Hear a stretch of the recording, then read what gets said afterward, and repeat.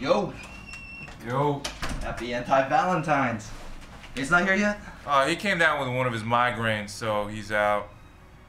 Looks like it's just you and me tonight. I think I'm just gonna go back home then. Oh, what the fuck? Oh, I'm gonna go home. Well, we can't hang out if Nate's not here? No, not on Anti-Valentines, no. Why the hell not? Shit, I don't know, it's weird. It's not like Anti-Valentines anymore. It's two dudes hanging out with each other together on Valentines. That's fucking stupid. Come on, you don't think this is a little weird? No. No, we're gonna do all the same shit that we would have done if they were here. We're gonna hang out and drink beer and watch a movie. What movie? Indiana Jones 4, Crystal Skull. Everybody says it's shitty, but I haven't seen it yet. No, we can't watch that. It's too romantic. It's a fucking action movie. There are scenes in the movie where Indiana Jones and the girl from the first movie start getting romantic. It'd be way uncomfortable. You're pissing me off. I'm not trying to. What the fuck is your problem? Seriously, you don't think this is weird? You think I'm gonna make a pass at you? No. You're frightened of me sexually. No! You're scared we're gonna take our shirts off and give each other massages? Oh, God. My girlfriend is with her friends right now for Anti-Valentines.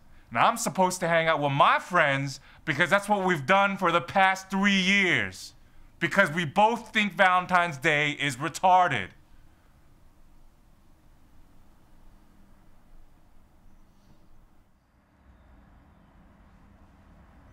Fuck you, sit down, we're hanging out. You're scaring me. You're angering me. Stop yelling. Stop being a fucking weirdo. You know what? I felt a little weird about this, and I thought as a friend you'd understand. And now I'm feeling really weird about this, so I'm leaving.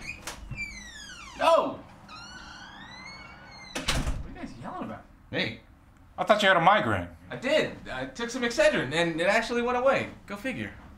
So let's Anti-Valentines this shit. Sorry, Nate, I'm leaving. I'll see you later.